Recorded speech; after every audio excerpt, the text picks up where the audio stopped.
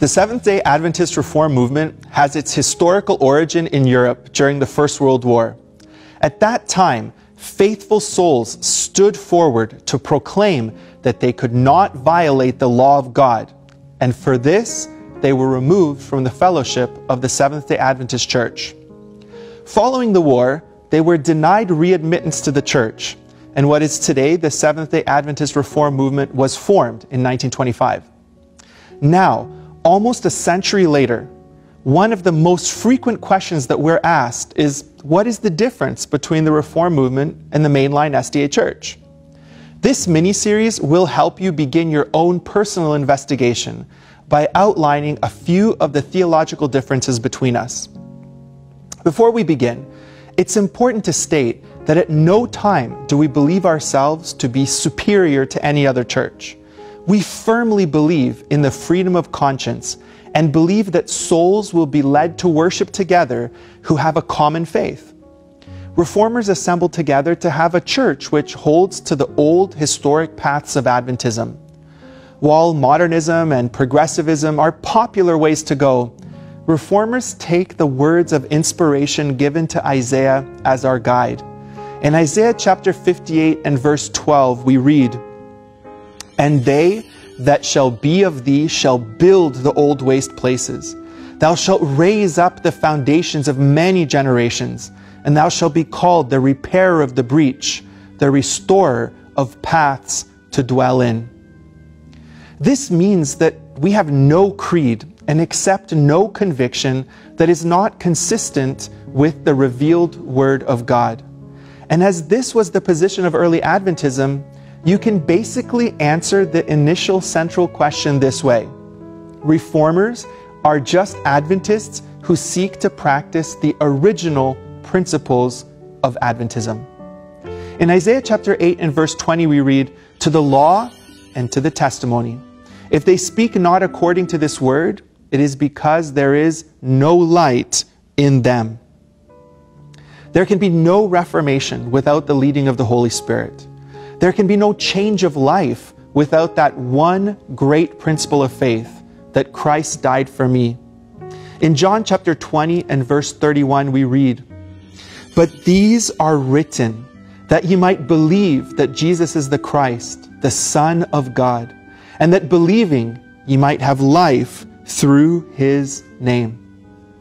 If we have differences, let them be based on the Word, and the Word only, and let all other differences be put aside.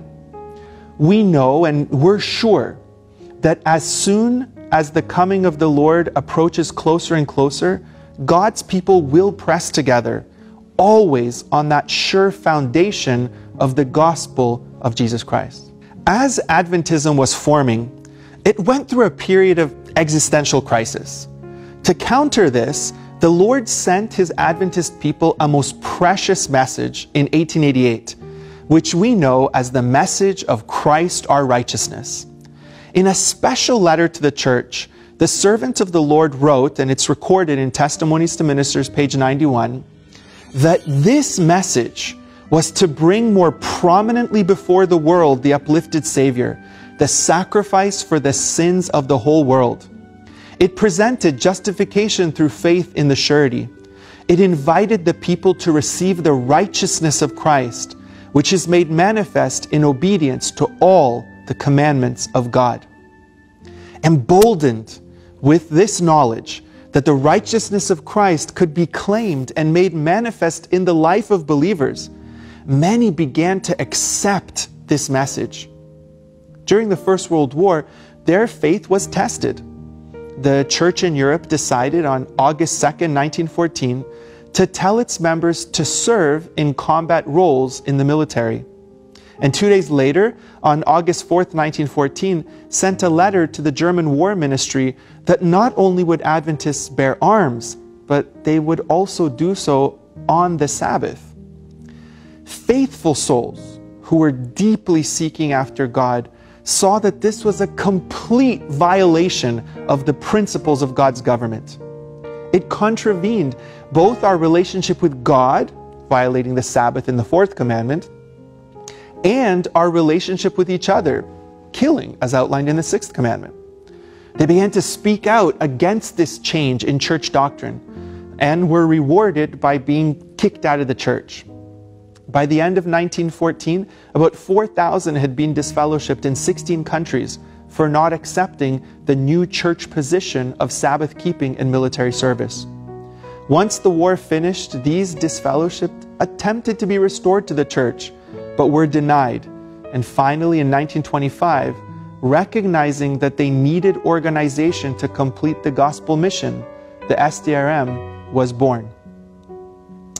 Now, I know that most mainline Adventists think at this point this question: why not just try and reform the existing church? There should not be separation. Well, first, remember that the initial reformers did not leave the church. They were disfellowshipped from the church. And in any case, inspiration serves as our guide in this point. In every example we have recorded, Reformation has always begun within a church and always ended outside of that church. In the time of Christ, we read in Desire of Ages, page 231 and 232. If the leaders in Israel had received Christ, he would have honored them as his messengers to carry the gospel to the world. To them first was given the opportunity to become heralds of the kingdom and grace of God. But Israel knew not the time of her visitation.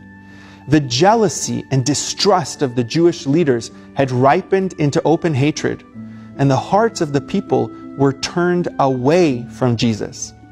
The Sanhedrin had rejected Christ's message and was bent upon his death. Therefore, Jesus departed from Jerusalem, from the priests, the temple, the religious leaders, the people who had been instructed in the law, and turned to another class to proclaim his message and to gather out those who should carry the gospel to all nations. As the light and life of men was rejected by the ecclesiastical authorities in the days of Christ, so it has been rejected in every succeeding generation. Again and again, the history of Christ's withdrawal from Judea has been repeated. We can mutually respect the religious convictions of others, but we should never be obliged to accept them, especially if we believe them to contravene God's word. There are times then when separation is essential. An example of this can be found in the experience of the early church.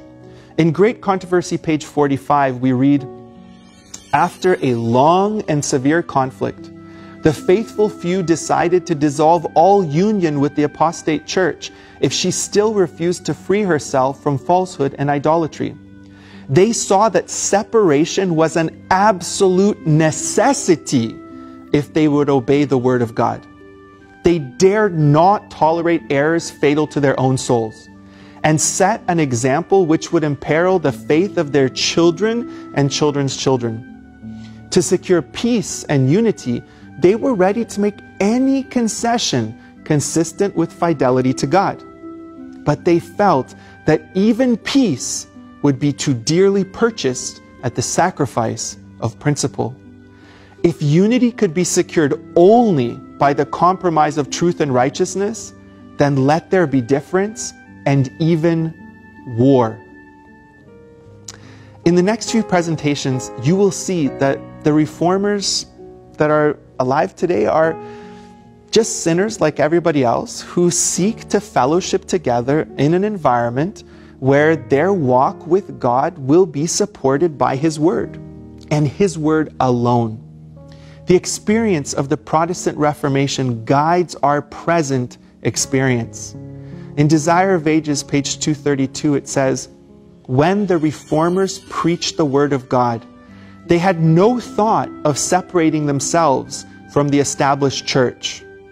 But the religious leaders would not tolerate the light, and those that bore it were forced to seek another class who were longing for the truth.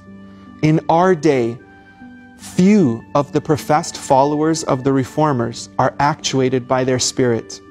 Few are listening for the voice of God and ready to accept truth in whatever guise it may be presented.